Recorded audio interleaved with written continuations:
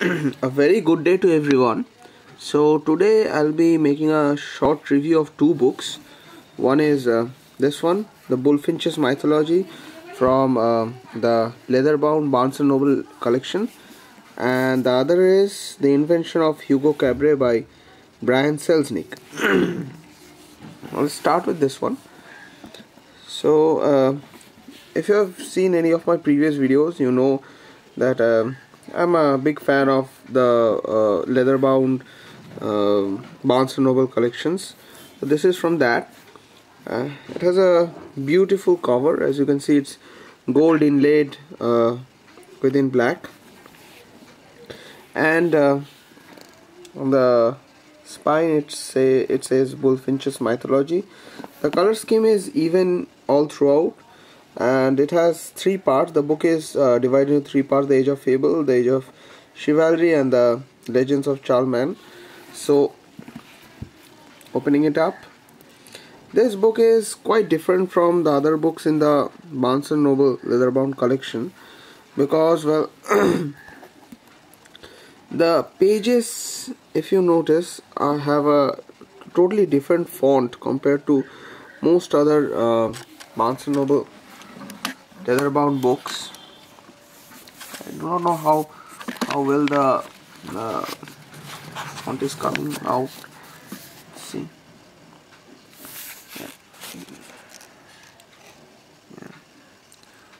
So anyways, and there are illustrations in the book, and it basically deals with the mythology from different parts. Mainly, I think it's Greek and Roman. I haven't gone through the whole book yet. So this is the start of the Age of Fable. I was going through it. I've only read a little of the beginning. So every chapter is devoted to someone. For example, this chapter is devoted to Prometheus and Pandora, and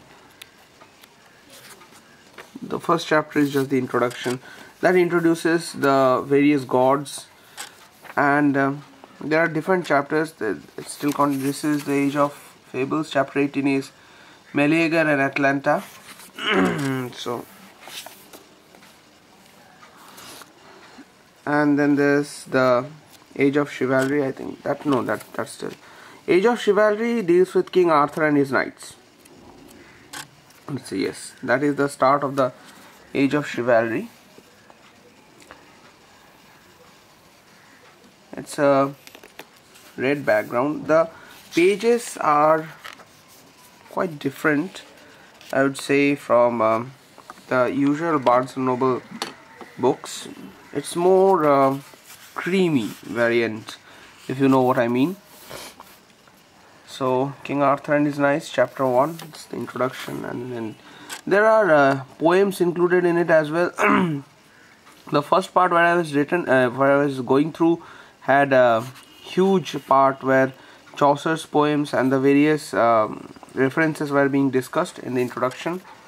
That's in the Age of Fables. I think classical poems are heavily discussed all throughout the book with heavy references. So that's chapter 6, Sir Gawain. If you have read Arthur, Round Table of Arthur and his Knights, any story from King Arthur, you must be knowing a few of these names. Like I know Sir Gawain. And then it goes on to the Legends of Charlemagne. Let's see where does it start. I think I missed that.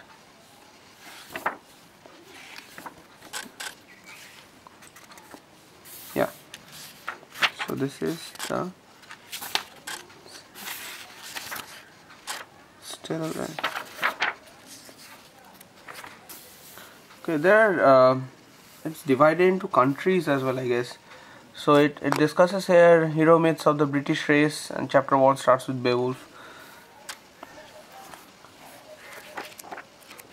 Where does Legend of Charlemagne start? Let's see. I think there's the start. Maybe, no, that's not the start. Yeah. So this is where the legends of Charlemagne start.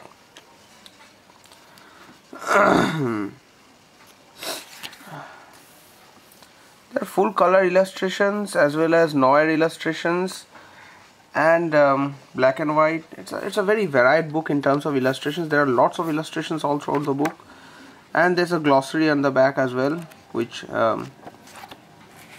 refers to everything that you may not understand. For example, the first word here, I don't know if it's focusing or not. It's Abdul Rahman, and then Aberfoyle and Alice, Alphenor. In case you forget the names of someone and you're going through it, you can simply get to the glossary and check it out. And there are art credits at the end, and finally the book ends with another cover illustration.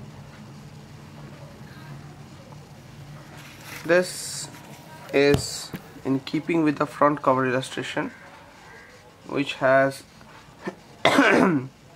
I think that's Perseus bound to the sails as he was sailing through the islands. Wanted to gain knowledge, if I'm not wrong.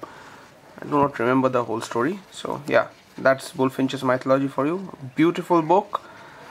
I would definitely recommend getting this one if you're even lightly into mythology. It's by Thomas Bulfinch. It's a very old book, and I'm really glad that Barnes Noble decided to reprint it in premium versions. So yeah, here we go. On to the next book, The Invention of Hugo Cabret. Okay, this is as widely different from this book as it could be. This book mainly focuses on narratives, prose, writings. This one deals directly with graphic novel kind of idea, because this one has less to deal with writing and more to deal with images. The images directly convey the story.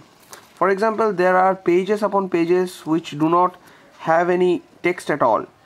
The whole thing, I mean, you read the text here, and then you go on, and this is the story continuing. There is no writing as such. You have to infer the story from the illustration, but it's very easy. The fonts are very large. See, the fonts are very large and widely spaced, so you would have no problems reading them. Each page has a black margin, and most of them have illustrations. It would be fair to say this is a book that relies on the illustration in order to convey the story. The illustrations are the story. I mean, yeah. So anyway, starting from the front, there's a red cover, and it says The Invention of Hugo Cabret, and there's a edging, yeah. And then the story starts. Part 1 is the thief, and it begins like this. The moon. It's a picture of the moon,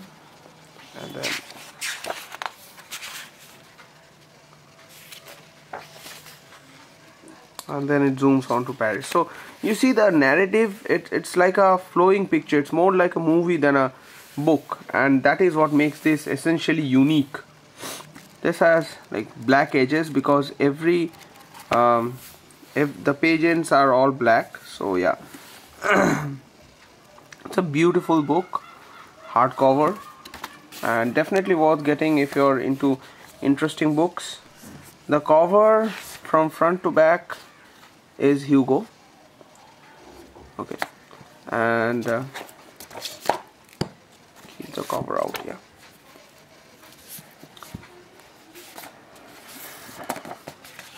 And there's a stamp on it that says the Caldecott medal. It won the Caldecott medal, I guess. I really do not know. So yeah, this has no ribbon, unlike the Bulfinch's Mythology, which comes with a golden ribbon. Let's see. yeah, the golden ribbon, which is quite standard in all the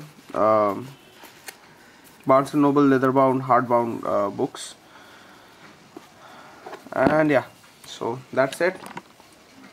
The two books that I reviewed: Invention of Hugo Cabret by Brian Selznick and Bulfinch's Mythology by Thomas Bulfinch. I hope you like the video. I'll include links for both of these books in the description below, because someone asked for links to the books. And if you have any suggestions or any comments that you wish to give, feel free to do it. And that's it. Thank you everyone. Happy reading.